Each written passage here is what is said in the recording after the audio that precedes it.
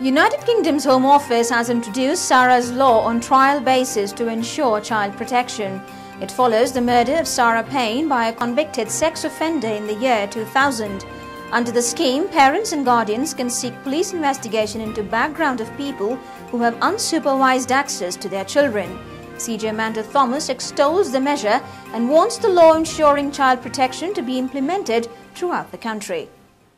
This is Amanda Thomas, citizen journalist, reporting from the UK for Instablogs.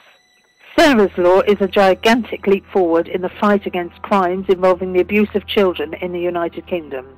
Sarah Payne's death at the hands of a convicted paedophile, Roy Whiting, has at last led to a dramatic and potentially far-reaching response from the authorities. And single mothers, parents and guardians to seek police help in conducting background checks on anybody with close access to their children. Information on people who could pose a threat to children will empower the parents and help them protect their children better. So information on sex offenders should be made public so that other parents who have not specifically applied for information become aware of paedophiles in their area. Public opinion strongly supports the notion that the scheme should be rolled out throughout Britain without any delay, and communities should actively participate to ensure its success.